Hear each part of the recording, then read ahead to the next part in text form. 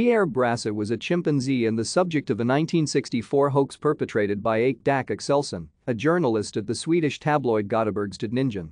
Axelsson came up with the idea of exhibiting a series of paintings made by a non-human primate under the pretense that they were the work of a previously unknown French artist named Pierre Brassau in order to test whether critics could tell the difference between true avant-garde modern art and the work of a chimpanzee. Pierre Brassau was Peter, a 4-year-old common chimpanzee from Sweden's Borås Djurpark. Axelsson had persuaded Peter's 17-year-old keeper to give the chimpanzee a brush and paint. After Peter had created several paintings, Axelsson chose the best 4 and arranged to have them exhibited at the Gallery Christiani in Göteborg, Sweden.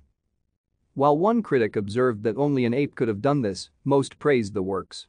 Rolf Anderberg of the Göteborgs-Posten wrote, "Brassau paints with powerful strokes, but also with clear determination." Thank you for watching. Like and subscribe if you would like to view more of our videos. Have a nice day.